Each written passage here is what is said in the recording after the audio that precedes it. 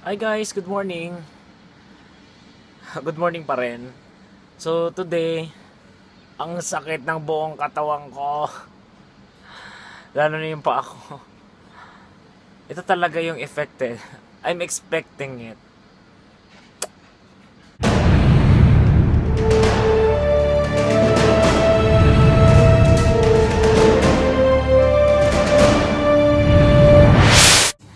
Hi guys, have a nice day. So today is magsasangag ako with fried egg. Kaya kailangan ko nang kumain. Gutom na ako kasi it's 11 o'clock.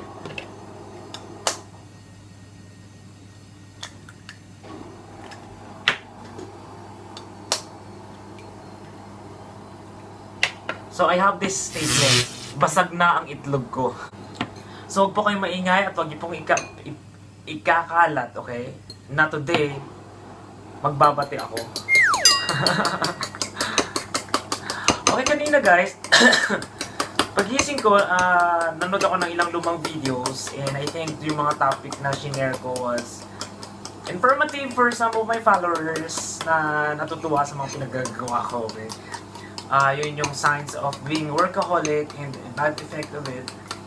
Yung good traits of being Filipinos. At kung ano-ano pang pinag-share ko kanina. Kasi ganun ako, if I have time in the morning, nanonood ako ng mga lumang videos ko. So, aside from sharing informations to all of my viewers, I'm also learning from it. So, it's like a reminder for me. Kaya, okay?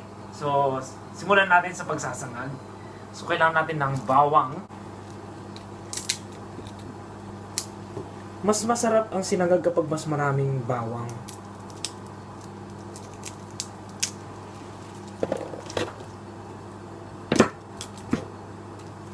Kaya ilang heads na ilalagay ko? 7. 7 heads ng bawang. Para may bawang talaga. So, bawang is ready.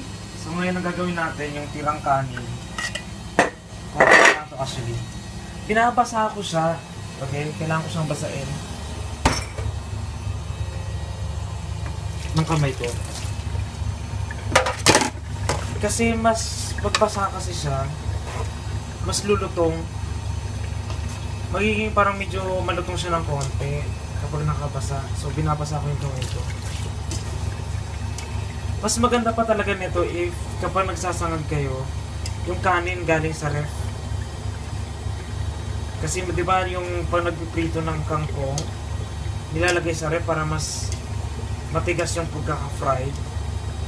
So yun yung technique doon ng masarap na masinangag, hindi siya malapsak. Kaya pero huwag yung basain ng tubig ha. Okay? Ang kailangan lang natin of course, oil, salt and pepper. To taste. Ito lang yan. Ano natin? Kailangan natin ng oil. Tsaka natin medyo gagawing golden brown yung bawang.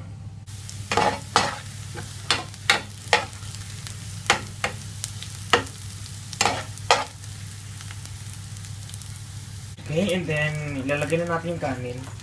Pero make sure na yung apoy is talagang mahina lang. So salt and pepper.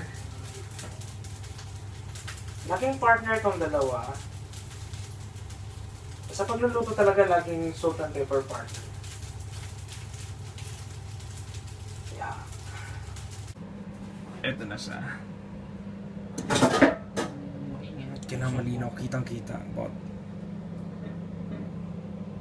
Dito ka, dyan ako. Para yung camera dyan, no? Patong mo dyan. ayan no. Ang aming ulam na 3 days na. Pero ang dami pa rin ah. Parang good for 3 pa rin yan. Tikman mo nga. Tapos pakita mo yung facial expression mo pag natikman mo. Kung gaano siya kaalat. Halos kinalahati ko yung buong asin niya. Hello? Dapat magic sarap na lang ginamit mo. Hindi ako naglalagay ng magic sarap pag sinangag. Masuka ka. Magsuka ka. Walang lasa? Seryoso, matabang?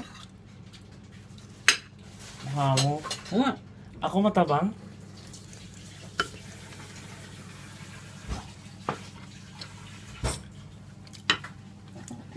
Hindi naman. Hindi siya matabang yung part na nakain mo, walang asin. Hindi lang nahalo na maayos. Lang. Okay, so far guys, I'm so happy with the feedback, okay, of my daily vlogs for 2015 dito sa Dubai. Kasi parang just one day lang I got 100 views kagad. So it's a good response, okay? It's parang my followers and my subscribers in my YouTube channels or my friends in my Facebook are really watching my videos. Thank you so much po. And don't worry, hindi pa ako magsasawa mag-upload ng videos ng buhay ko dito sa Dubai. And then, ito, I'm back again to inactive responding your messages to me in my Facebook page. Thank you po sa ilang mga hindi ko pa rin nasasagot. Yun, just give me more time guys, okay? Kasi may mga bagong dating na dito and I think I need to assist them kasi ilan hindi pa rin nakakahanap ng trabaho. But then guys, just FYI lang po sa lahat na yung hiring po dito sa Dubai is talagang madami. But then the only problem is qualified ka ba or is that position is pwede ba sa'yo or not, or sometimes yung problema dito is yung salary offer is talagang mababa. Kaya nga po, kapag nag-abroad ka, you have to be ready for everything, okay? Expect the worst para hindi ka mahirapang mag-adjust. Kasi at least, alam mo sa sarili mo na there will be something new, something na hindi mo ini-expect mangyayari. So kapag wala ka nun, hindi ka magtatagal dito sa abroad. So ngayon, wala akong magawa today, but just to watch some of my old videos and read some of your messages. So, yun lang. I'm really tired from yesterday kasi Friday kasi kahapon. So, sobrang busy talaga kami sa trabaho. Yun yung hirap sa trabaho namin kasi parang lahat yata ng tao dito sa Dubai parang doon na lang sa restaurant namin kumakain. Parang walang tigil. Kaya talagang pasensya ang kailangan, okay, para hindi ma-stress. Kasi minsan yung stress kasi is coming from the staff, coming from your work itself, and especially coming from customers. Yun, and then earlier pala, may nag-message sa akin isang lokal daw dito sa Dubai. Though I doubt. Kung talaga lokal siya, he is saying that he appreciate things na ginagawa ko sa YouTube. And the good things I'm saying about their country. Ito nga po yung United Arab Emirates. But then whoever you are, thank you for appreciating the things that I'm doing. Okay. Yun lang. And then right now I'm thinking of starting to learn German language. Pero wala talaga ako sa sarili today. I might start tomorrow na lang. Kasi I need to pass, okay, yung German language, yung basic German language para magkaroon ako ng chance na makapunta nga sa Germany. So yun, and I don't know when will be my day off. I don't know if it's going to be tomorrow or Tuesday. So baka doon na lang po ako gagawa ng mga special videos. Like yung mga nabanggit ko na in some of my videos na gagawa ko nung top 10 New Year's resolution na madalas hindi talaga natutupad natin. What are the reasons? Ano yung pwede natin gawin para matupad talaga yon, okay? So, yun yung abangan nyo on Sunday. And, not on Sunday, on my day off. Then I have this interview sana with Leia, okay?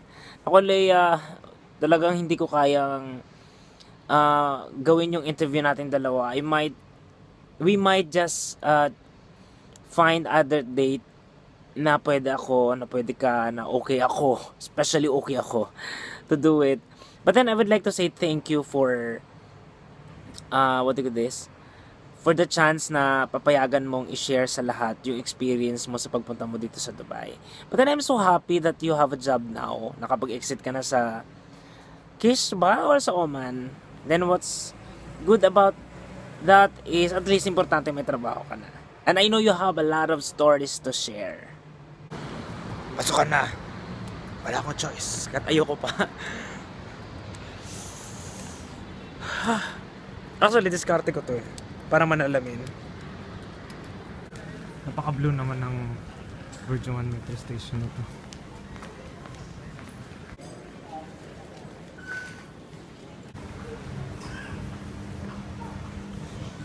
Ito yung theme ng Bergman Metro Station.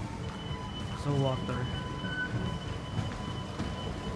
Abay, matangos pa lang ilong ko kapag ganito yung shot. So, dapat pala lagi na lang ganito. Kasi sa paharap, obvious na obvious ang pango ng ilong ko. Okay, so, break time. Nagkakainin ko yung sili na to.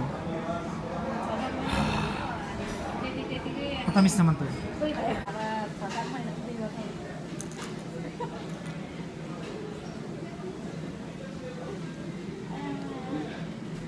Oh, how was everyone?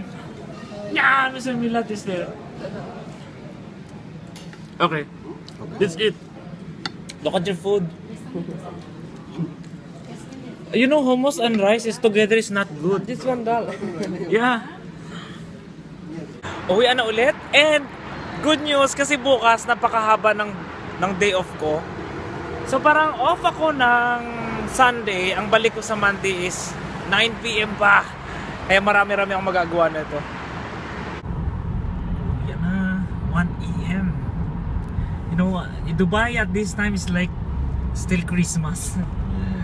Too much lights.